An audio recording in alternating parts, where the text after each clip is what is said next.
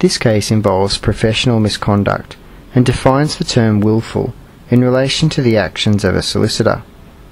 The solicitor had caused trust monies to become deficient, but honestly believed the accounts to be in order. The result of the case was that the finding of professional misconduct was overturned. Conduct can amount to professional misconduct, even if it is not willful.